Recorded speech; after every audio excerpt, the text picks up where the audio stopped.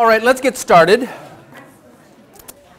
I want to thank those of you who were able to come during the last session for coming. It would have been a little odd to be here and talking just to the chairs. And not only that, everyone who was here had good things to say. So I'm very grateful for you for making the time.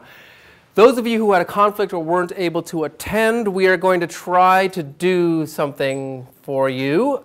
As you know, the class is being taped, and so we're going to attempt to stream it from Blackboard sometime later this week for like 10 days or 2 weeks. So those of you who weren't able to see it will probably be able to see it if you wish.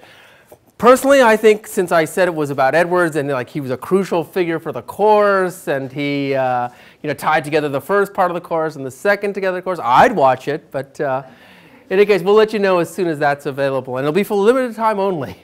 So you should strike while the iron is hot, as it were. But okay, so I'll let you know about that later on in the week as soon as we sort out the tech things. Okay, I wanted to remind us, we're talking about the Enlightenment. If it's 2 o'clock, this must be in the Enlightenment. Now we're back in the Enlightenment.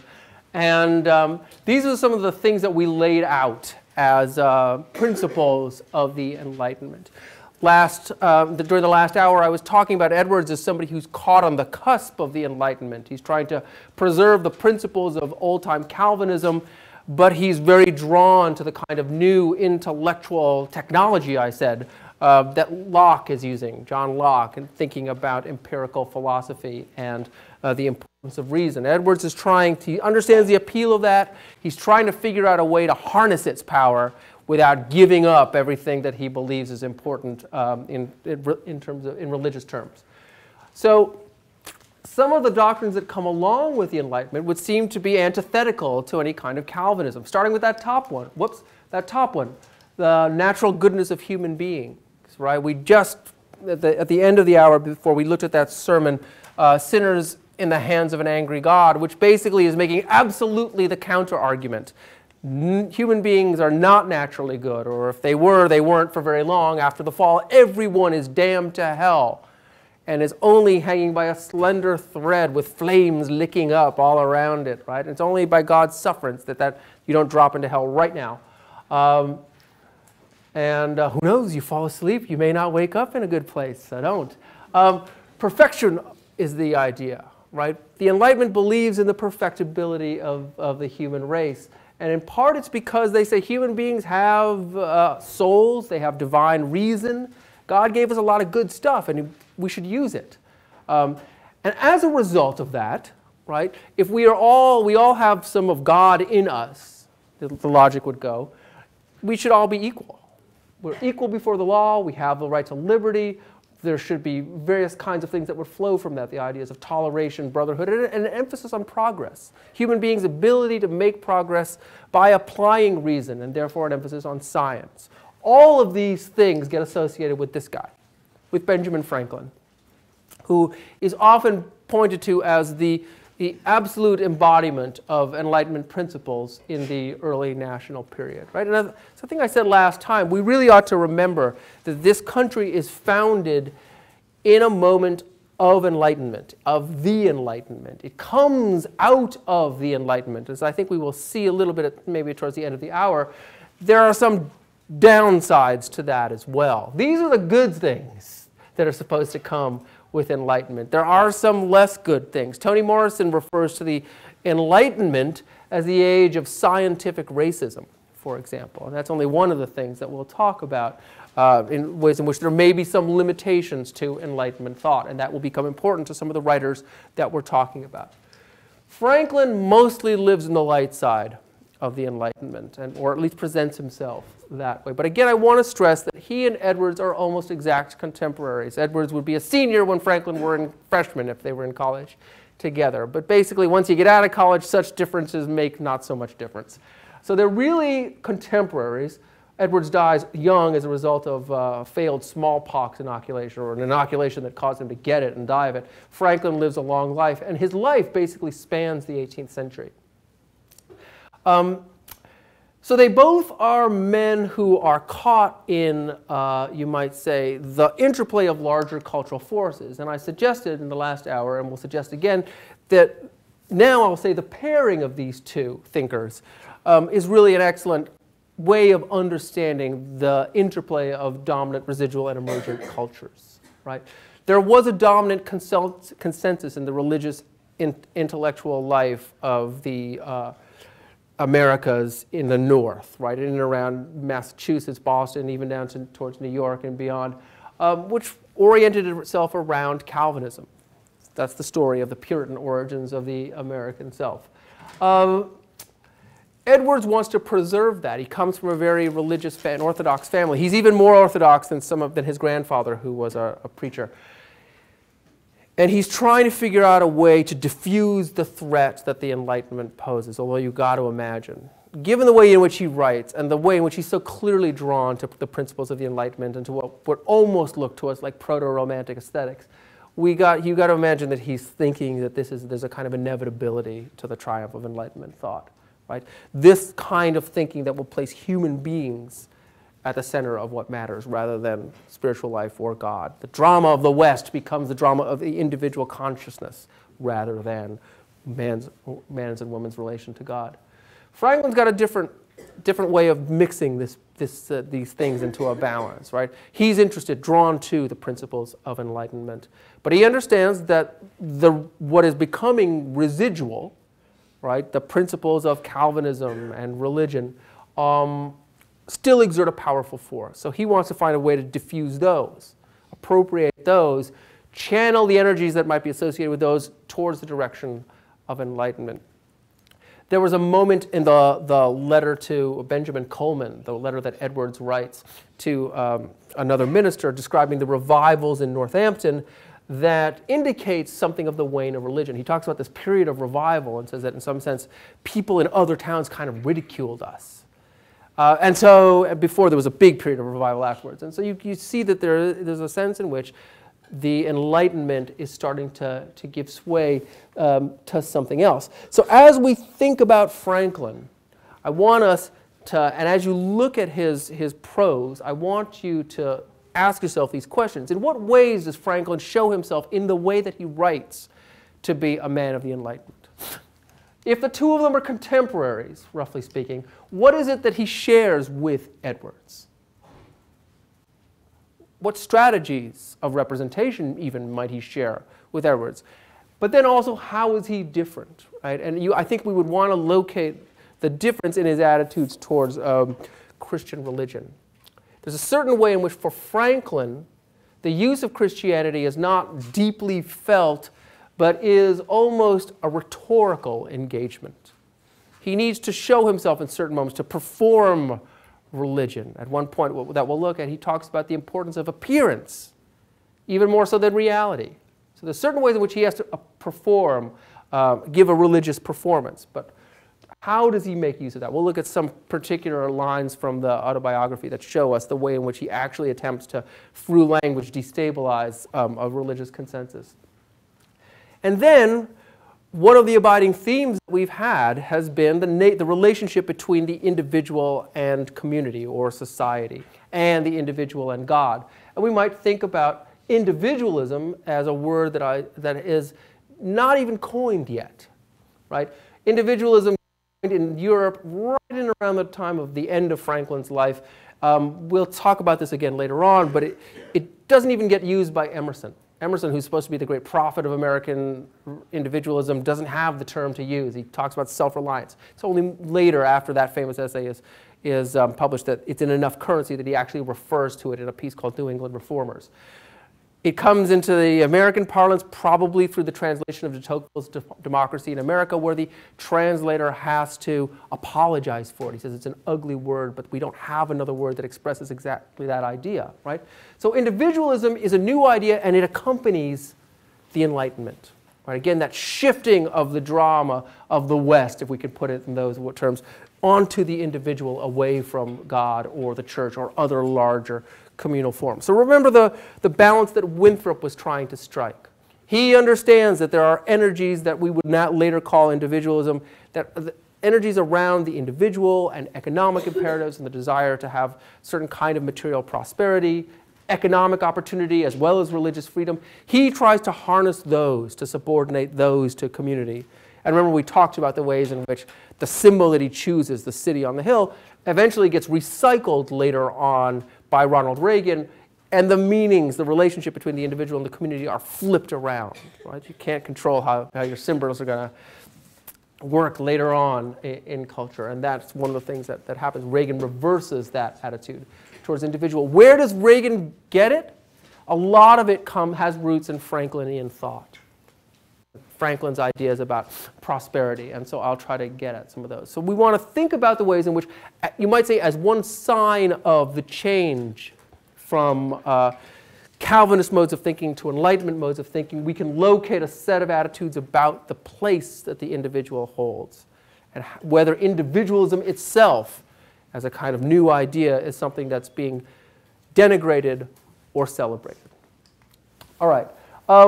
There's a way in which we might think of Franklin's autobiography as a secular version of a very famous text in early America, which is John Bunyan's Pilgrim's Progress, his allegory of Pilgrim's Progress. This is from the 9th edition. That's actually Bunyan himself figured as the sleeper. Some people often mistake this for a medieval text. It's not a medieval text. It's a 17th century text that draws on the medieval trope of the dream vision, right? So it starts off as a dream vision. I think I brought some. Yeah. As I walked through the wilderness of this world, I lighted on a certain place where was a den, and I laid me down in that place to sleep. And as I slept, I dreamed a dream. I dreamed, and behold, I saw a man clothed with rags, standing in a certain place with his face from his own house, a book in his hand, and a great burden upon his back. And then all the biblical citations. Should remind you of Wigglesworth, or even Winthrop. I looked, and I saw him open the book and read therein. And as he read, he wept and trembled, and not being able longer to contain, he brake out with a lamentable cry, saying, "What shall I do?" And of course, as this goes on, this guy that he's the dreamer, the guy that he sees turns out to be the protagonist of this Pilgrim's Progress. His name is Christian, with a capital C. Anybody want to know what anybody have a sense of what the great burden on his back might be? What's the brand name of the backpack? That would be sin. The burden of sin on your back. He's reading the Bible and looking at it and thinking, oh, not good, not good, not good. What am I going to do to be saved? And he meets another guy who has a name that begins with a capital E, Evangelist. And Evangelist says, go out into the world and go seek the celestial city, which he does. And along the way to the celestial city, we'll talk about this more when we get to Hawthorne. It's one of the most famous allegories in the English language.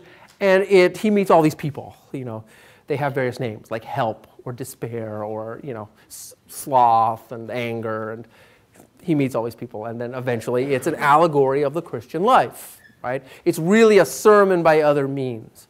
This, however, is a kind of precursor for Franklin. This book, Pilgrim's Progress, was in almost every household in New England by the time that Franklin is writing. And so there's a certain way in which his whole career, and in particular the autobiography, is designed to resonate with this, to provide almost a kind of secular version of Bunyan's prose allegory, Pilgrim's Progress. Pilgrim makes a difficult journey. He has doubts, he's propped up, he has help. He finally makes it to the celestial city. Franklin also is recounting for us a progress, his own progress. But I think you would see, if you compare the two texts, not only they're very stylistically different, there's a way in which what Franklin is writing is not an allegory per se, but I want you to understand that it has some affinities with allegory. Right? If an allegory comes from Greek words that mean that which speaks other than openly, you know how allegory works. I mean, it's the story of a guy named Christian who's looking for the celestial city. So you could read it as a kind of adventure story, but really what it is a sermon about the progress of the Christian life. So the characters map onto ideas and values in one way. Franklin isn't doing that, but he does present himself as a representative person, right? So he's writing an autobiography, and you think about why it is that you write autobiographies.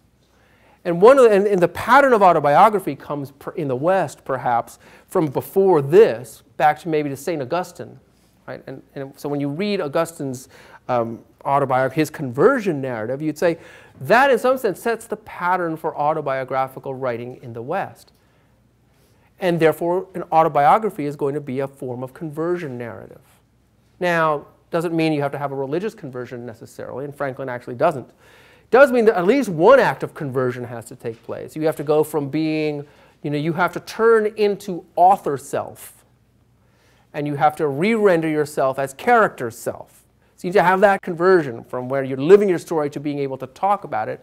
When you talk about it, you have to recreate yourself as a character. And I think you can see that Franklin very consciously does that in the course of it, right? So it does have affinities with a kind of spiritual tradition. It does have affinities with the idea of the representative nature of autobiography. I'm telling you this why? Well, why did Mary Rowlandson tell her story? So that you could learn something from it. Although you might say, what Franklin would have you learn from his life is very different than what Rowlandson would have you learn. Or, if you want to think about it in a slightly different way, you might say that Franklin's entire autobiography picks up on something that we thought of as a kind of subtext, an almost illicit subtext in Rowlandson's narrative. You remember we talked about the way in which the natives start to have names and almost personalities once she can figure out that she can barter with them, once they become economic agents. Once she can engage in relations of contract with them, all of a sudden they become people. Briefly, and then of course when she's rescued it all shuts down and she has to go back to the doctrinaire explanation for things. So Franklin understands the power of economy to make a person. And that's one of the things that animates his autobiography. So Franklin's autobiography is a kind of Pilgrim's Progress, but what it really is a kind of paean to perfectionism, the idea of being able to perfect yourself.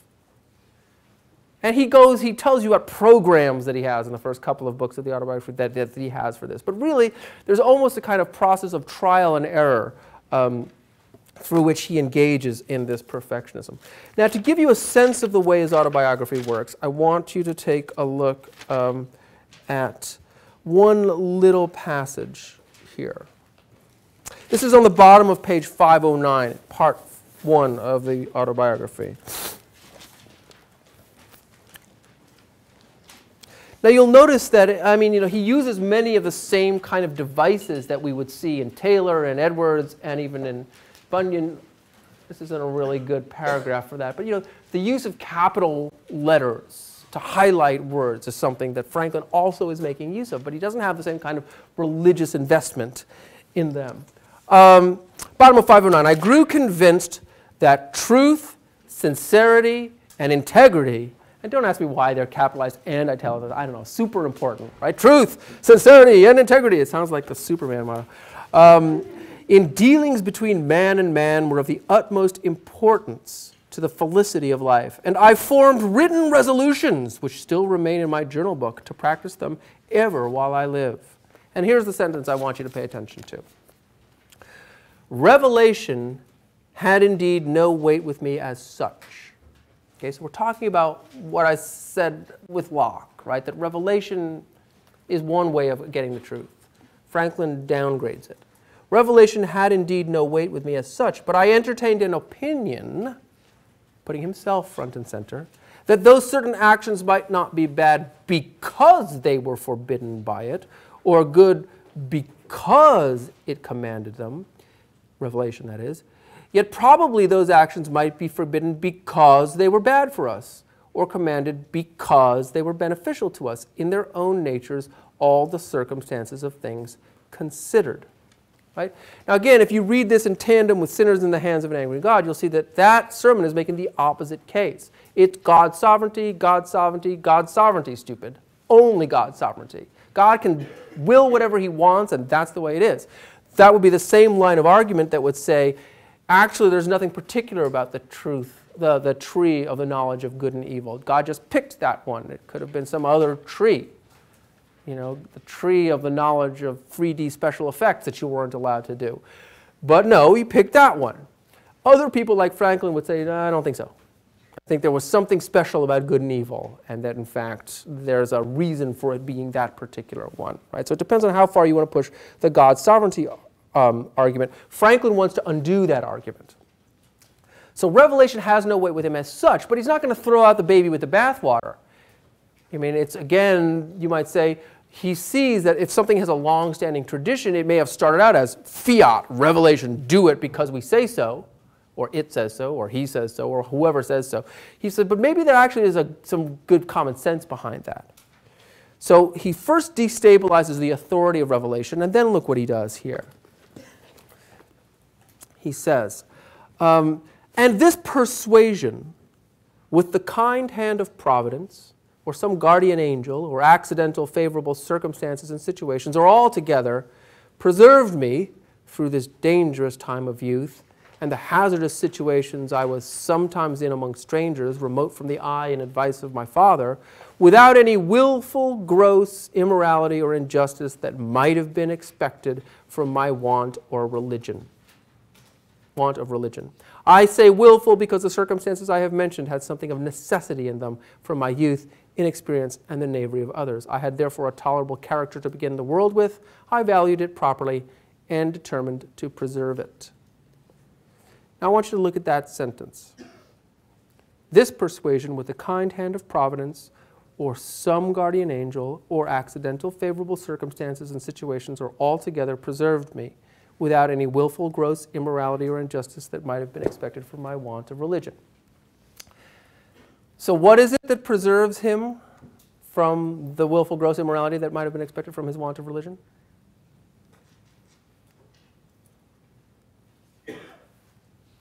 What does he say preserves him? What's that? Well, the persuasion that he has is from the previous sentence. It's the idea that revelation, he's persuaded that his opinion, it's the same thing. His idea that revelation didn't have any weight, but it might have some beneficial, you think about what it's telling you to do, maybe there's a good reason it's telling it. It's kind of like when your mom says, because I said so, but actually she probably has your best interest in heart. So you think, okay, mom really is being kind of a pain, but nevertheless, she's probably got my best interest at heart, and there's a good reason for this. Not always, but sometimes. But what are I'm just asking you to repeat what he says, and then I'm going to ask you to think about how he says what he says. So what does he say? It's like multiple choice. Yeah? He's referring to providence and guardian angel, that kind of. Okay, and the third thing? Favorable circumstances. What kind of favorable circumstances? Accidental. Favorable circumstances. And what's choice D? We love choice D, right? It's all of the above. All of them together. Okay, now if you are this guy, what are you going to say about that?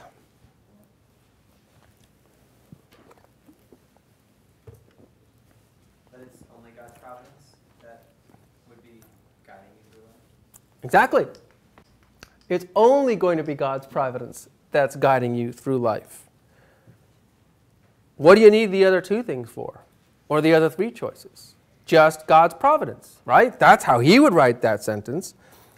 The kind hand of providence preserved me without any willful, gross immorality or injustice. End of story. What's the effect of adding the other two things? Even if we want to include the third choice, the three things. Yeah?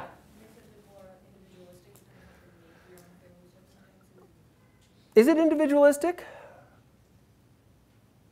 What does he actually say? I mean, where's the agency in there? So if you're saying it's individualistic, it's like, yes, you make your own luck. He doesn't quite say that. All he says it in other places, but he doesn't quite say that here. No, he says providence or some guardian angel or accidental favorable circumstances and situations. Now, how compatible is accidental favorable circumstances and situations with the idea of providence? Is he saying fate as opposed to providence? I don't know. Did he say fate? I don't know. Accidental means what? Because of providence. Not because of providence. Accidental means not by intention, not planned. Providence means it's all planned, all intention. He's gone, he has a triptych of three phrases, and the first and the third are absolutely opposite to one another and shouldn't be in the same sentence together. Not if you had any strong conviction about the first thing. How does he get to it syntactically? He puts in a middle term, which is somewhat compatible with providence. Providence or guardian angel. Now think about that. My guardian angel. How, I mean, what kind of angel? Okay, that's good. We're down with angel and the providence thing. That's good. But my guardian angel? What's that? That's individualistic. That's sort of individualistic insofar as you might say, okay, you have a particular guardian angel looking over you, but it's somebody, so there are actions, the guardian angel is protecting you, right? I mean, you know, think about It's a Wonderful Life. Clarence comes down and has to make this guy not commit suicide, and yes. But think about that. That's already, in this moment, something from pop culture. I mean, it's not religious rhetoric to talk about a guardian angel in that way. But it's compatible with providence. So you go from providence, you slide over to guardian angel, and then from guardian angel, it's just a hop, skip, and a jump to or accidental favorable circumstances. So we've moved very quickly from providence or not providence at all, or some, you know, and to say or all of the above. See what he's done? He's kind of given something for everybody in a kind of common sense, low style that you find it hard to disagree with, and then he says or whatever, right? But the effect of that or whatever is to radically undermine the first term. So there's a sense in which you can see in this passage all of Franklin's technique. He kowtows to religious belief. He attempts to be compatible with it, but by the end he has, by various, you know, in this case it's through simple syntax and the creation of associations, he has completely undone the reasoning underneath it, right? To say providence or this or that as if all things were equal means that somehow providence is just as culturally weighty or as religiously weighty as accidental favorable circumstances. You know, not what Edwards would do. So I want you to see that Franklin is actually a very careful stylist. This autobiography is a rhetorical performance, and he knows he is performing for us. And I think that's one of the things that we want to bear in mind. In terms of Franklin's own religious belief, he is, you might say, the religious equivalent of someone like John Locke. The kind of belief that he has is usually identified with what's called Deism, D-E-I-S-M. I don't think I brought it today. Which is basically a belief in God, but established by reason and by evidence. Most notably, the evidence is usually the argument according to design, that there are too many things about the world that seem to be designed for there not to have been a maker. But not on the basis of any special information, not on the basis of revelation. So no, you know, the revealed religions, Judaism, Christianity, Islam, they all are based on a scripture that's revealed from God to a prophet. Right? He doesn't believe in the efficacy or the importance of revelation. But he does believe there's a God, and he believes you can see the workings of God out there in the world. Deism is that broad position. It has lots of different philosophical forms. There is, you know, it's almost always rationalistic, you could say, right? I mean, it depends on the use of reason. But it can veer very close to atheism to think that there's a kind of weak principle of you know, I don't know. If you believed in the force as opposed to God, you'd probably be very close to one of the positions that was out there that was called a deist. The archetypal deist is probably Voltaire. Voltaire believed that God's evidence could in fact be proved by arguments about cosmology and the design of the universe, but he didn't believe in the idea of providence. So in this he squares with there's no plan, but there seems to be a kind of design, and you can see it in what Voltaire would have called natural religion, right? And as a result of that, Voltaire was very committed to a lot of these principles here: toleration, brotherhood, progress, equality. He thought that the religious impulses were served best if they were directed towards that. Okay? So that's where Franklin is a deist, and you can see it even in that little passage, the way in which he is destabilizing the idea of revelation. Now, he's also a printer, right? So you have to understand that in comparison to Thomas Jefferson, whom I'm praying we're going to get to, Thomas Jefferson was an aristocrat, or the closest thing we had to it in the early national period, right? I mean, he was came from a well-to-do family. He was a gentleman farmer. College was his birthright, just like John Adams too. They were patricians, not Franklin. Franklin had humble origins, although you can see at the beginning the autobiography, is, and this will become later important to us later on, it's addressed to his son. It's about the importance of those humble origins as a kind of pattern. So at the very beginning, this is on page 473, he talks about the way in which he has emerged from poverty and obscurity in which I was born and bred. But he celebrates that because he's, by the time he's writing this, he's become he's a celebrity, diplomat, man of science, member of the Royal Academy. He's the ultimate self-made man, at least at this period, and it was seen as that. So it's a story about material success paving the way for other kinds of success. And yet he can point to his family. His family is a little bit obscure, but it's still there for him in not always ways that he likes, but it's there. This will be, for us, contrasted to the experience of Frederick Douglass, who in some sense out-Franklins Franklin because he can't even point to origins as humble as these. So Franklin, in some sense, bears out the kind of argument that Jefferson makes about merit. Remember this quote from last week?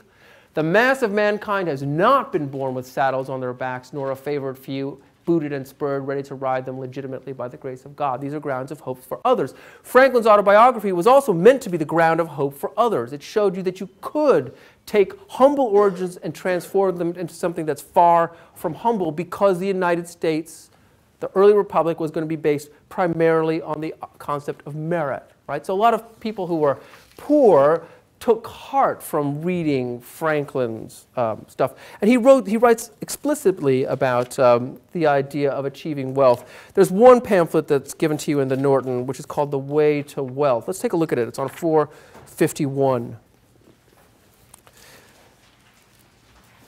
It's a preface to one. It's separate, but it's published 1757. It's a very successful thing. It's a kind of addendum to his Poor Richard's Almanac, in which Franklin adopts the persona of an elderly minister, Poor Richard, and then produces this stuff. This is widely translated within, by the end of the century, by the end of Franklin's life, it's been translated into French, German, Dutch, Swedish, Greek, Chinese, Hungarian, Russian, Welsh, Gaelic, and Catalan, and there are 10 printings in Italian alone, right? So a lot of people are reading this. It's about 100 maxims or so delivered by this elderly speaker named Father Abraham. It resembles a sermon. So I want you to see, if you look at this, you'll see that there are ways in which he is drawing on the sermonic form. And yet, he's giving a rather anti-Calvinist lesson. For example, what would John Winthrop or Jonathan Edwards say about this on the bottom of 453?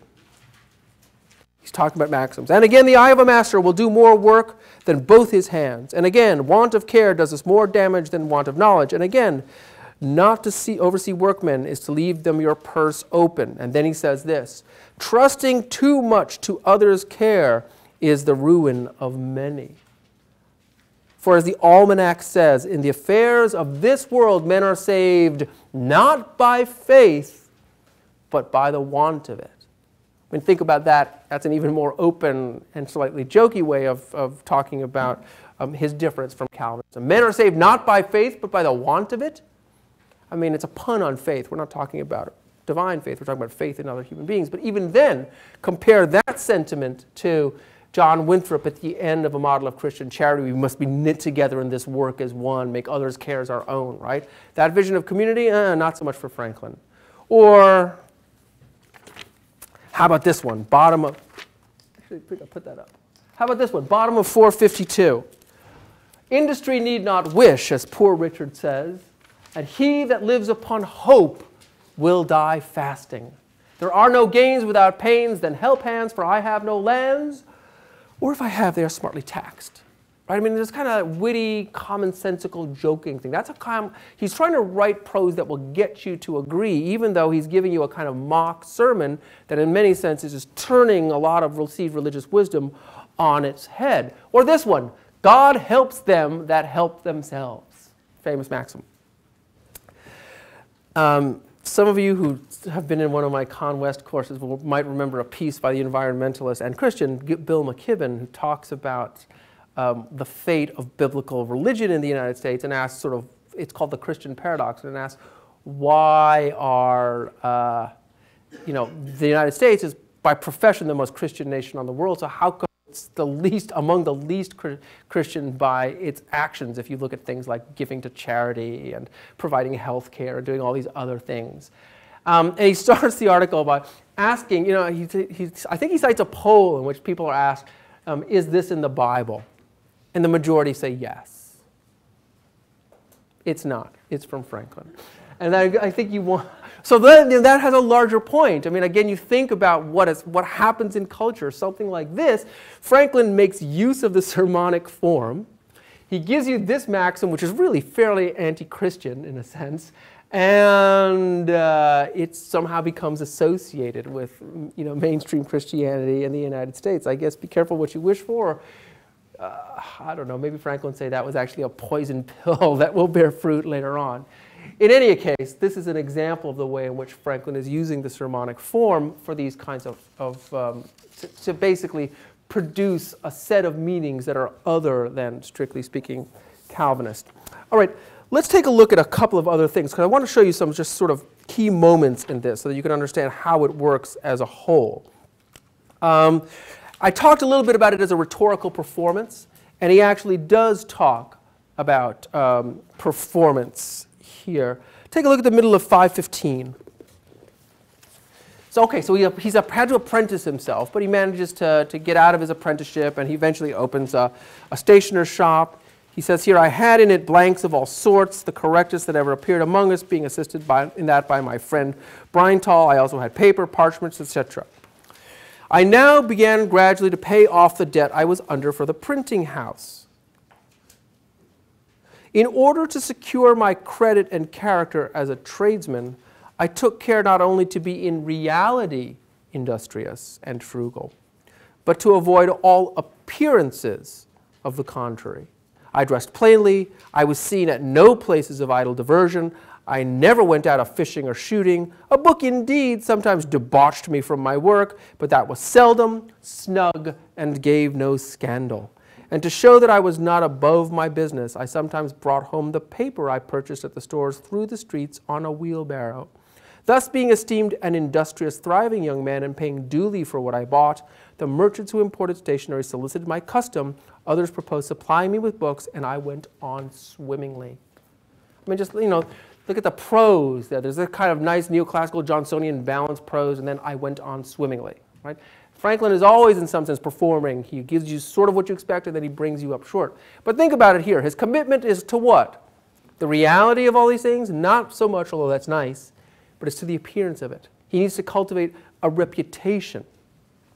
And one of the things to say about that is that he is aware, therefore, that he is performing for people in his life. That's the way he represents it. But the other thing I want to suggest to you is that he is aware that he is performing for you as the reader, or putatively his son. And therefore, he is able to step back in certain moments and think about the story as almost a critic would. Or, in this particular case, as a printer would. And so he has a metaphor that's linked to the idea of perfectionism that comes from printing, the printing trade. And that's the metaphor of the erratum, right? The defective font of type. If you go to the library and you find an old book, an old scholarly book, I don't know how late this would be, you might see that bound into it, there's a slip of paper that says errata on it. This is because they found some things that were wrong in it after it was already printed, and they couldn't reprint that printing, so they slip in a sheet of errors. Erratum is the Latin singular for error. Errata is the plural. They stick that, they tip that in. You still find that in books in the library. So printers would do that. They would come up with a list of those things, and then when they reset the plate later on, they would pull out the defective fonts of type or the errors and plug new ones back in and to create a new edition. So this idea of the erratum becomes for Franklin a kind of governing metaphor for his life. Take a look. Yeah, let's take a look at the middle of 485. I think that's the first time that it comes up. He's talking about the printing house, and at the bottom, about 5 lines up, from 6 lines up from the bottom of the first paragraph on 485, he says, at length a fresh difference arising between my brother and me, I took upon me to assert my freedom, presuming that he would not venture to produce new indentures. It was not fair of me to take this advantage, and this I therefore reckon one of the first errata of my life. But the unfairness of it weighed little with me when under the impressions of resentment, for the blows his passion too often urged him to bestow upon me. Though he was not otherwise an ill-natured man, perhaps I was too saucy and provoking. So that's the first time he talks about the erratum. Take a little bit further on, and you'll see that this recurs as a motif. Page 494, he talks about he had some care of money from Vernon, and he misuses it.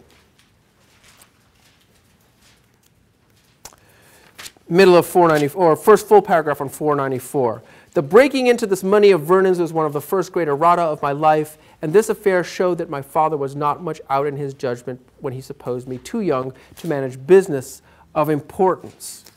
Or, turn the page, the first full paragraph on 496 tells us, I had made some courtship during this time to Miss Reed. I had great respect and affection for her and had some reason to believe she had the same for me. But as I was about to take a long voyage, and we were both very young, only a little above 18, it was thought most prudent by her mother to prevent our going out too far at present, as a marriage, if it was to take place, would be more convenient after my return, when I should be, as I expected, set up in my business. But a few pages later, it doesn't turn out that way. Take a look at the bottom of 499. He's with his friend Ralph, and it's kind of like a bad buddy movie, right? I immediately got into work at Palmer's, then a famous printing house in Bartholomew Close, and here I continued near a year. I was pretty diligent, but spent with Ralph a good deal of my earnings in going to plays and other places of amusement. We had together consumed all my pistoles, and now just rubbed on from hand to mouth.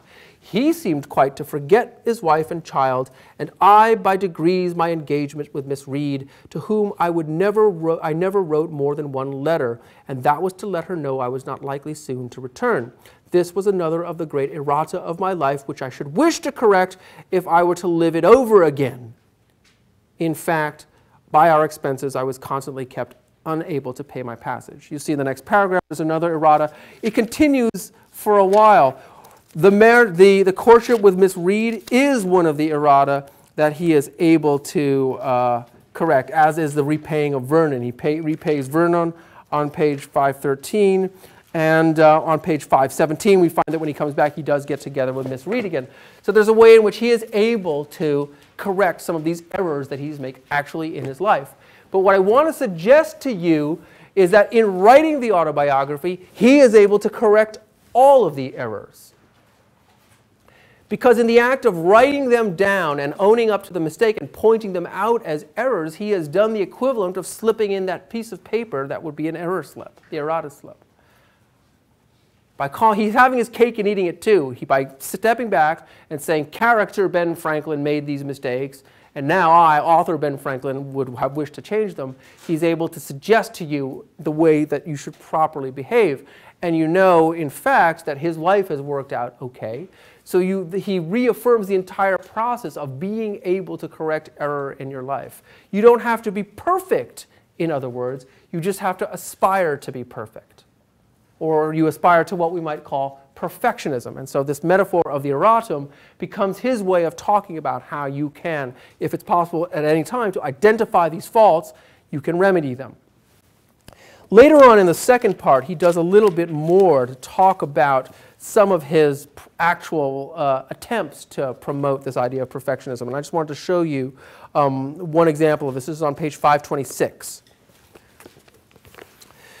He talks about what he calls the bold and arduous project of arriving at moral perfection. He says, I wish to live without committing any fault at any time. I would conquer all that either natural inclination, custom, or company might lead me into. As I knew or thought I knew what was right and wrong, I did not see why I might not always do the one and avoid the other. This, by the way, is his alternative to going to church. He goes to church and he's not satisfied with what he hears there. So he's, individualistic. He says, I'll make up my own precepts. I'll make up my own conduct manual. It'll serve me better. And so you can look at what the virtues and precepts are. You can see that there's some affinity to the Puritans' idea of self-denial or abnegation, of even a kind of calling. But his calling is almost entirely material. There's a sense in which if he perfects his material life and is successful, he will be able to raise a family. He will be able to then even think beyond the family, to the good of humankind, to the good of his country. all of that stuff. So the 12 virtues that he gives us here, plus the baker's dozen, the 13th, are derived from classical and Christian traditions both. And again, there's a certain kind of common sense or practicality that he tries to get across. Oh, I don't know. My favorite one, I suppose, is chastity, number 12. Rarely use venery, but for health or offspring, never to dullness, weakness, or the injury of your own or another's peace or reputation. I mean, that's not what the Puritans would say, right? There's other reasons not to do that. So what I want to suggest to you is there are certain ways in which one of the things what he's really doing is kind of reversing the Puritan ethos. And I think that's an important way in which he's sort of using religious forms against themselves to reverse the larger Puritan ethos behind it. One other thing about Franklin, this comes from a piece called Information for Those Who Would Remove. It's from 1784, so I think it's around the same time as that Jefferson quote that I showed you. And it's in 465 of your text.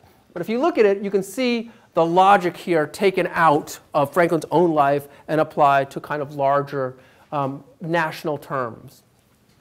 Tolerably good workmen in any of those mechanic arts are sure to find employ here in the United States, and to be well paid for their work, there being no restraints preventing strangers from exercising any art they understand, nor any permission necessary. If they are poor, they begin first as servants or journeymen, as he did, as a kind of apprentice. If they are sober, industrious, and frugal, they soon become masters, as he did. He made himself sober, industrious, and frugal.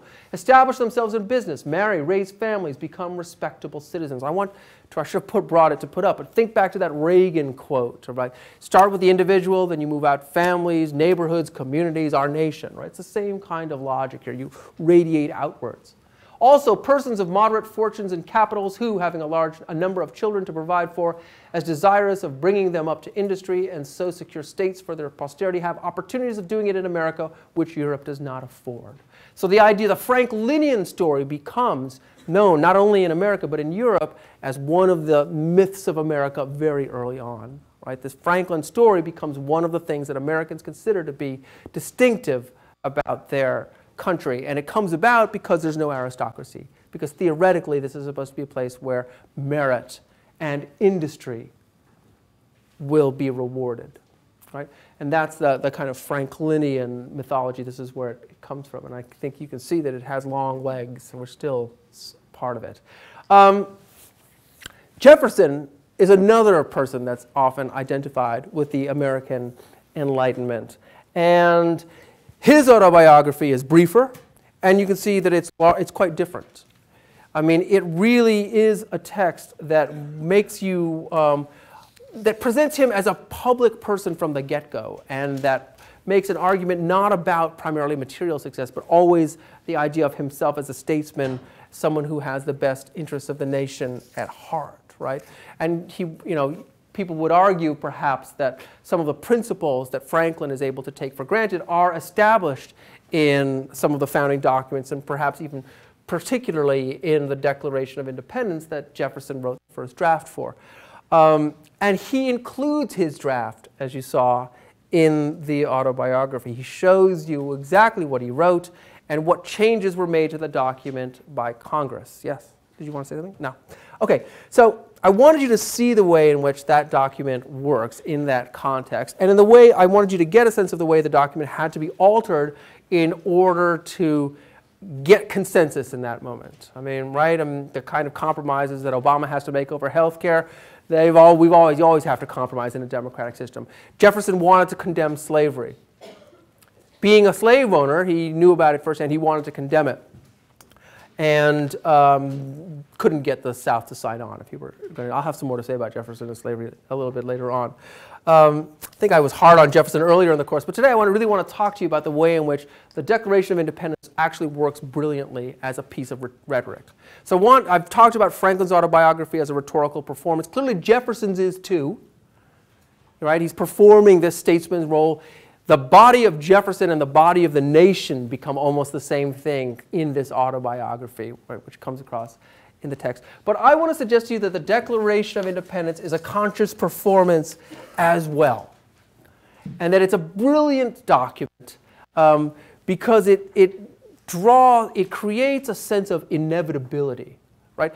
with Franklin, you might say you are almost cajoled into agreeing with him. He presents his things with a kind of diction that seems like it's common sense. How would you argue with that? How do you argue with, oh, it's providence or a guardian angel or some accidental favorable circumstances? Sure, why not? Right? So he presents it as common sense. Jefferson wants the Declaration of Independence also to embody common sense. But he presents it not in that kind of offhand way. Franklin never appears to be arguing with you. Jefferson wants to make a kind of give the appearance of a kind of rigorous argument that will be so simple and elegant that it will seem to be inevitable. So he's promoting in the document a sense of rhetorical inevitability. And one of the things we might say is that it is thought to have come in part from John Locke's second treatise of government. Locke is the one that I think I've already said in the second treatise of government. He comes up with a defense of individual property in which he says that in the state of nature we are all born with property, which is ourselves. So for him, the big triple is life, liberty, and property. That's not what it is in the Declaration of Independence. What is it in the Declaration of Independence? Life, liberty, and the pursuit of happiness. Now you might want to think about what the relation is between property on the one hand and the pursuit of happiness on the other. Is it a more idealized version, Jefferson's version? Is it in some sense bad faith because it's covering up what we're really thinking about? We're really thinking about property, but we're going to call it the pursuit of happiness. And you know, there's a kind of complicated rhetoric around that.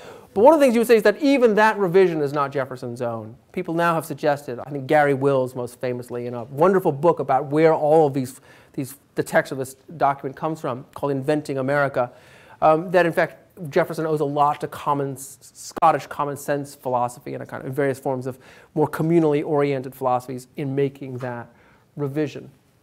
But one of the things that he does, right, so he's bringing together lots of different philosophical traditions, but he gives it this form. It's a syllogism. Can anybody tell me what a syllogism is? What is a syllogism? It comes from logic. No one has taken philosophy? Syllogism has a major premise and a minor premise. So it goes something like this. All A is C. All A is C. Minor premise. All B is A. What's the conclusion? All B is C. It'll be easier if you see it. A equals C, B equals A. But E equals isn't quite right, so B equals C. What it basically says is this is a larger principle. This is a manifestation of that larger principle that leads you to conclude something about B. Right?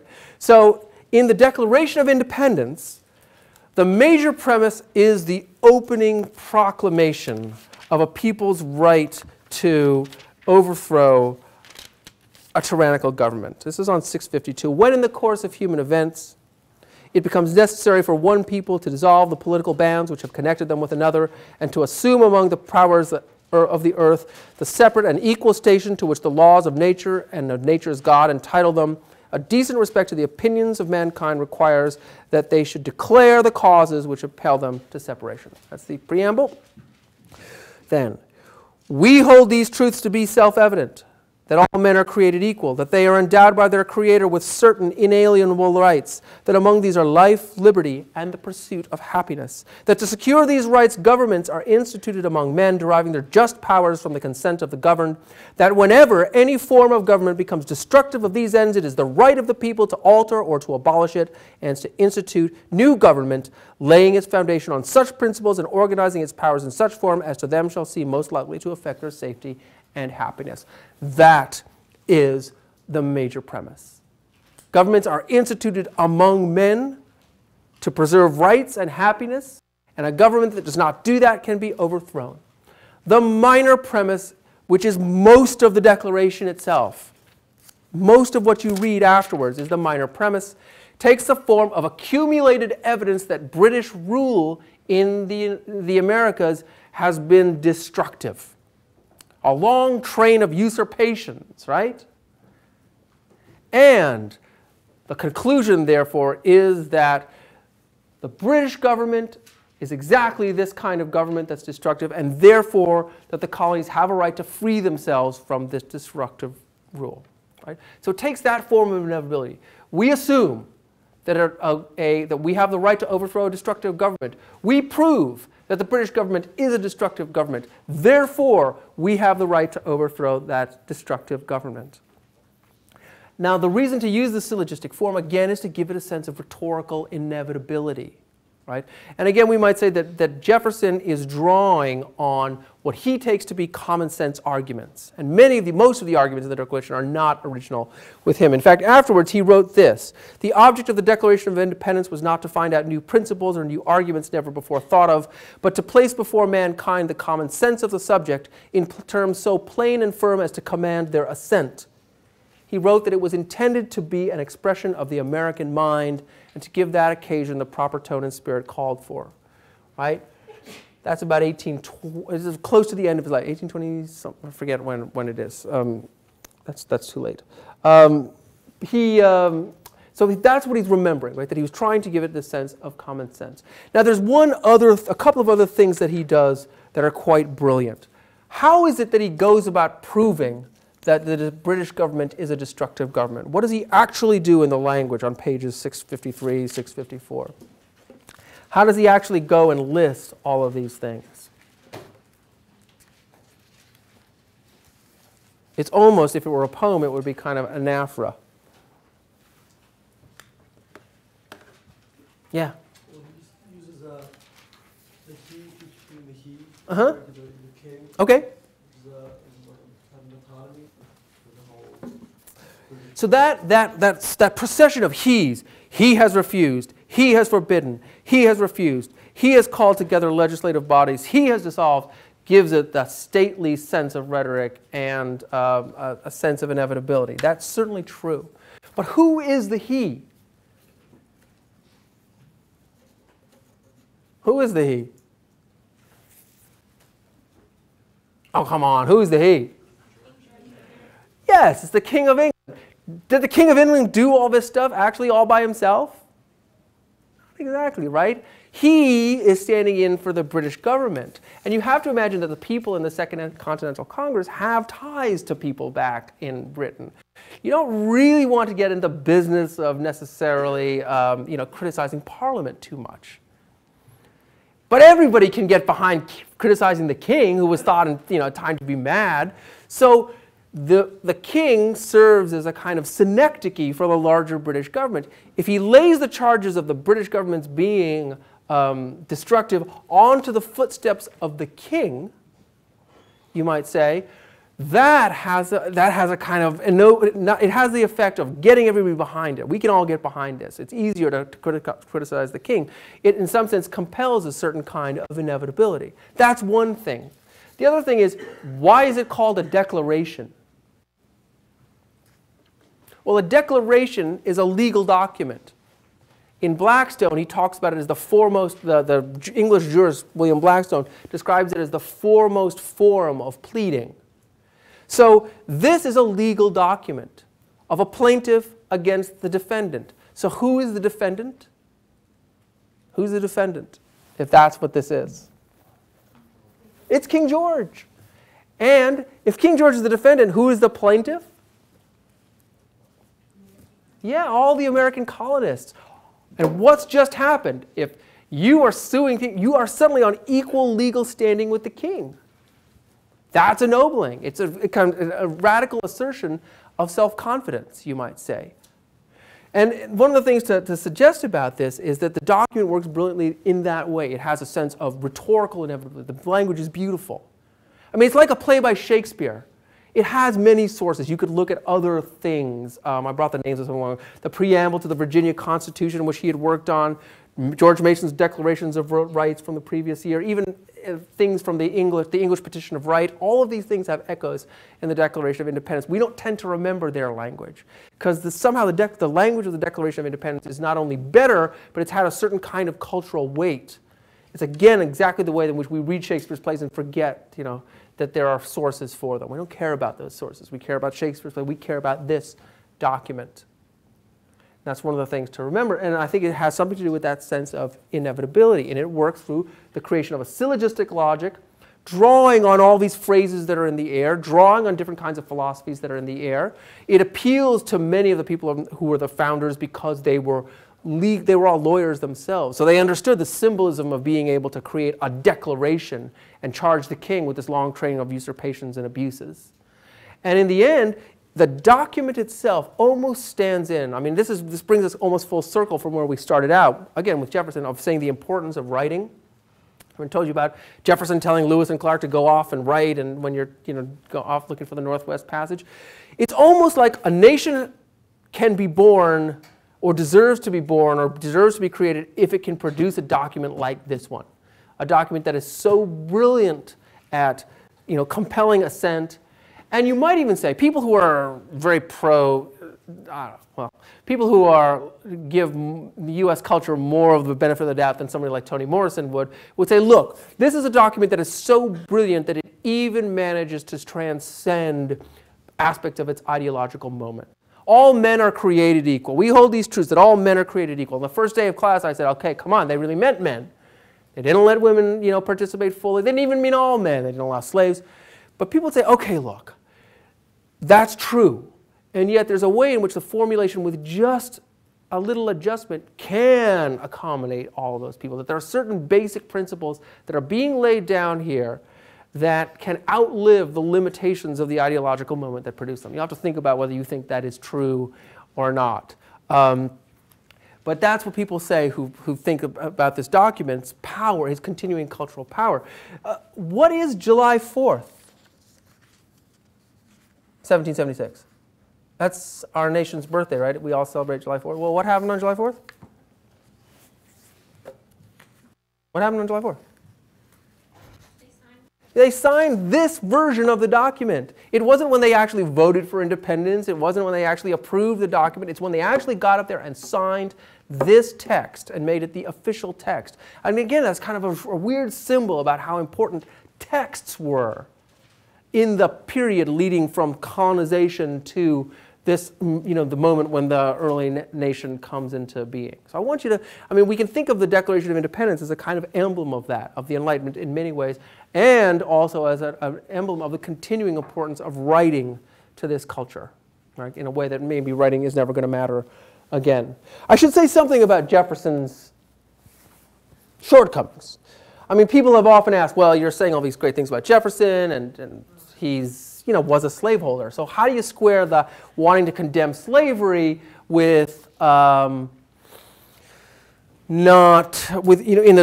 Declaration of Independence and actually being a slaveholder and fathering children from slaves and all of that? And there's two things to say about that. One is that Jefferson, having had first-hand knowledge of slavery, understood or believed he understood that you couldn't simply abolish slavery. That the system of slavery had turned into a paternalistic structure in which the slaves were kept as if they were children. To release them with no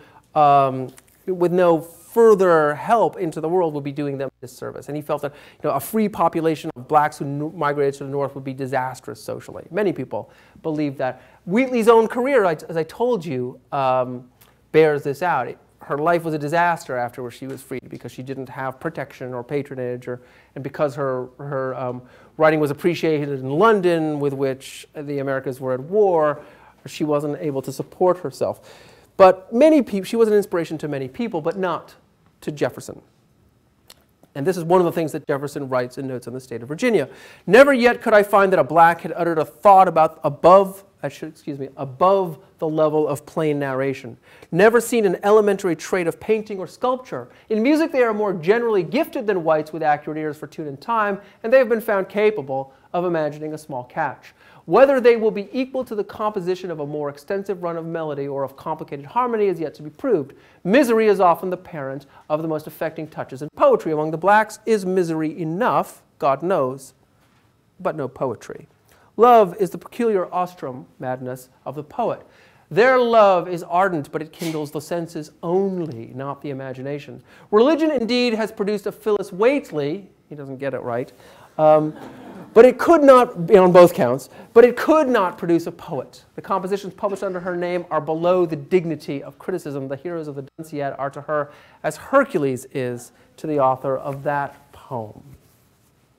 What do we say about this? Well, again, it's why Jefferson is an excellent example of the Enlightenment as a whole. He is the author of that document which embodies all those wonderful principles that I put on the screen at the outset. He is also quite clearly someone who thinks in what we would call essentialist terms, as if people have certain characteristics according to race, and he's pretty much a racist. I mean, he does believe that blacks have certain limitations.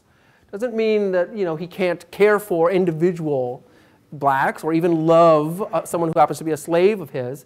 Just means that when he thinks about human characteristics, he thinks that some people are less capable, and he divides them up according to race. That makes him exactly a man of the Enlightenment. Right? I mean, all of those things go together. The Enlightenment is about all of those wonderful principles, and it's also about the denial of the benefits of those principles to large segments of the population. The Enlightenment strains against its ideological and cultural moment. It's pushing against aristocracy. But, there are certain, and all those other things, but there are certain ways in which it remains unable to transcend those moments. Arguably, we still haven't. If this nation is the child of the Enlightenment, the whole slavery thing, that had to take a while to get worked out, and it didn't work out very well, and some would say it's still not quite working out. Equal rights for women, yeah, that took even longer. But there are those who would say that we are making progress of various kinds. But what I want you to see is that there are some of the roots of contemporary political and intellectual problems run deep. They run back into the very founding moments of the United States. All right, I am supposed to get to Joel Barlow. Do I really want to do this? Let me give you a little bit on Joel Barlow, just so that it makes sense that I can play my last song. So Joel Barlow, when you read The Hasty Pudding, one of the things I want you to look at is the way in which he embodies many of these kind of neoclassical principles and principles of the Enlightenment that he's talking about, right? Like Franklin, Barlow is very interested in economy, particularly in the possibility of trade as a way of promoting peace. Interestingly, he goes to Yale. He starts off as a kind of doctrinaire Calvinist in the Edwards mode, but then he gets converted. He's really moved by the French Revolution. He ends up spending a large period of time in France. And when one of the things that he writes is this famous mock epic poem called The Hasty Pudding.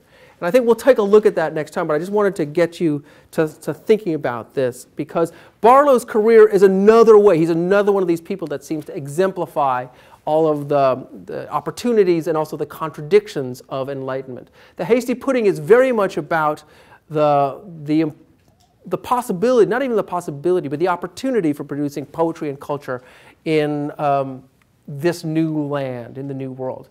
Right? Columbus said there were nightingales. There are no nightingales. Many poets would say, how can we write without nightingales? How can we write without aristocracy? How can we write, without these kind of long, cultural histories that exist in Europe?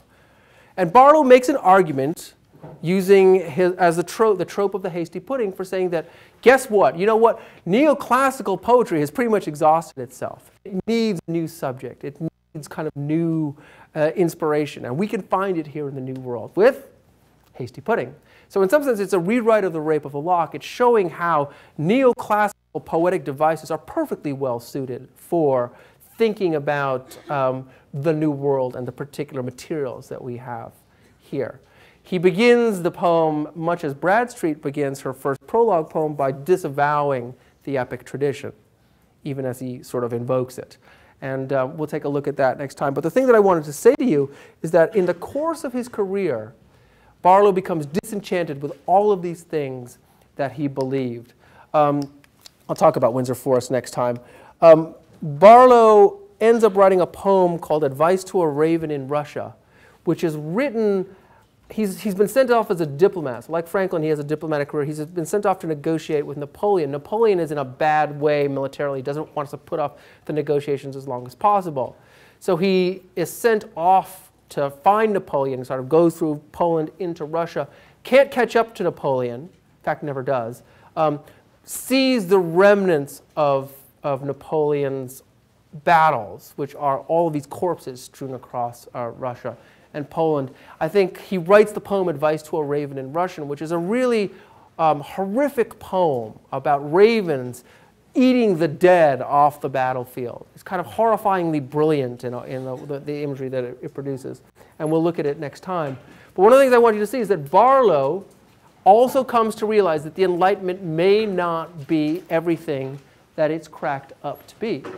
And so when we look at that poem and the beginnings of Romanticism, one of the things I want you to ask yourself is, what are the limitations of Enlightenment thinking, even beyond the racism and sexism? What happens if human consciousness, if human reason and intellect are not all that they are cracked up to be? All right. Thanks a lot, and we'll continue there on Wednesday.